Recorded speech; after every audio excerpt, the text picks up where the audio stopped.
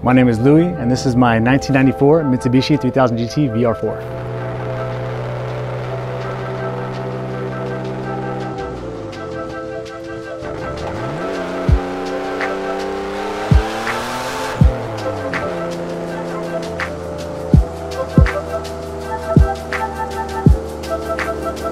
I should let go.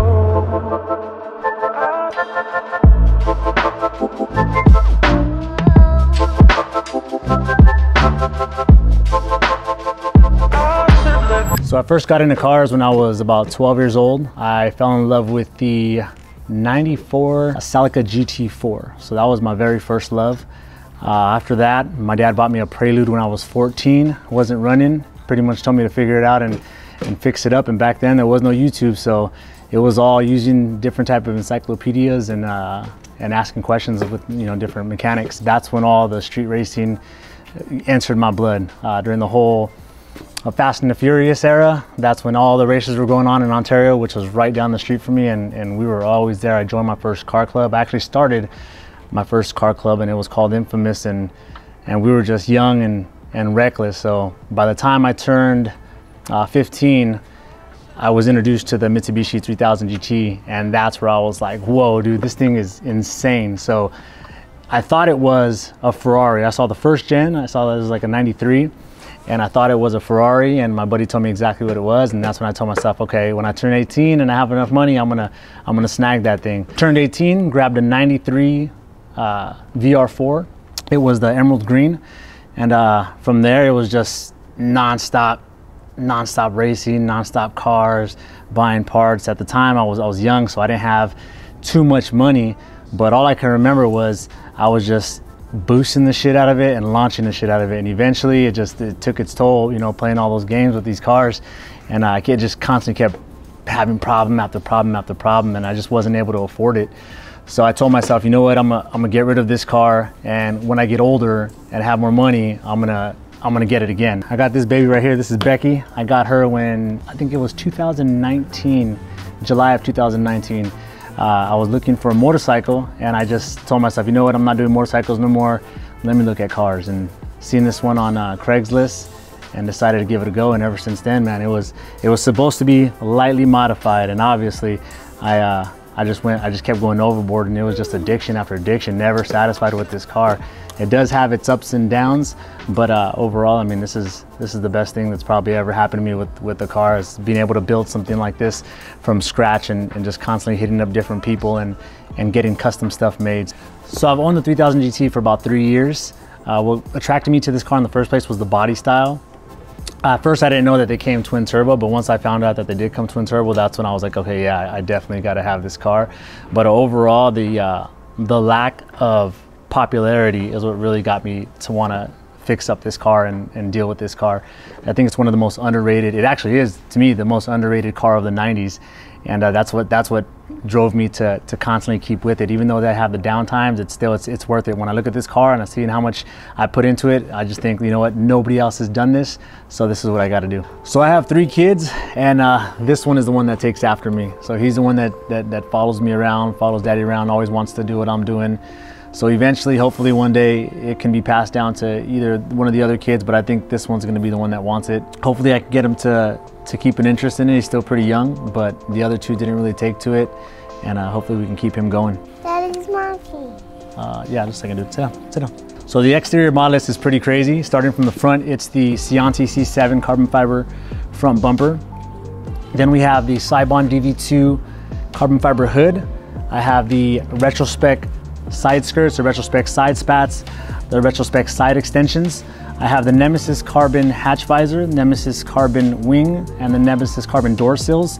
I have the TG Works trunk.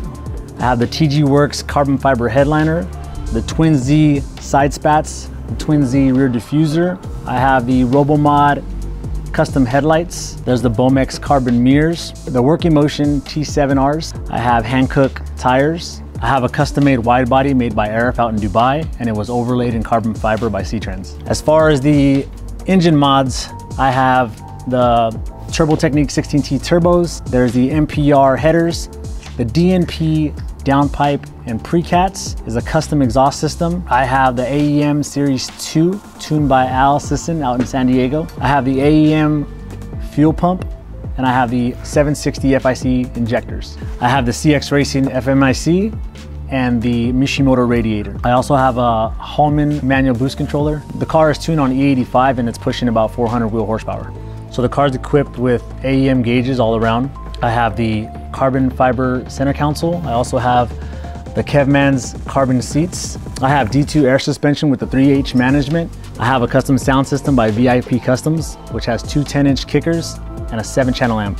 I have the 3SX ball bearing short shifter kit.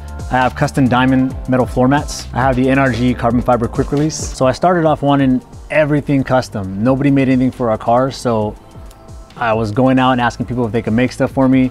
No one really wanted to do it, so I pretty much bribed them to do it, and I overpaid for everything that I had. So I was determined to get it all done. So I designed most of the stuff that I have on my car, and I had it made. I had it sent out to me from different countries, and from there I decided to make a mold of these things and start a company.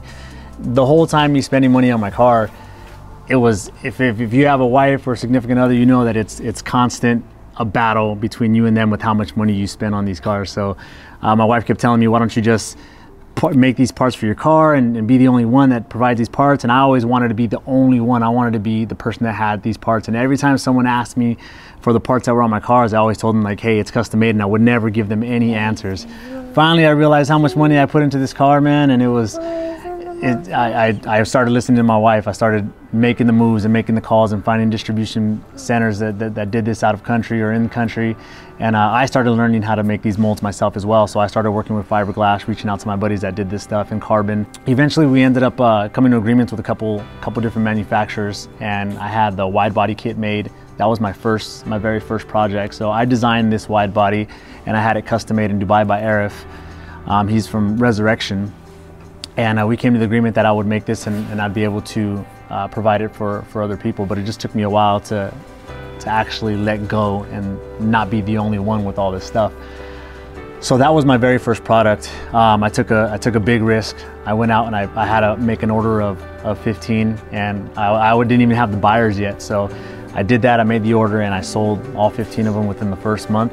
And so then I moved on to discontinued hoods, and now we're just trying to reproduce parts that have been made before and that aren't around anymore, or trying to customize those and reproduce those. So the whole point of all this was to revamp this platform, because this platform kind of died out in the early 2000s, and a lot of people didn't want to deal with them or modify them as much, and it's still pretty big in Japan, but I wanted to be able to bring products over here and start selling them so that other people can enjoy what I get to enjoy. That's pretty much it. I want, at first, like I said, I wanted to be the only one, but seeing the joy and the happiness that people have from being able to have these parts for their cars is the reason why I still keep going.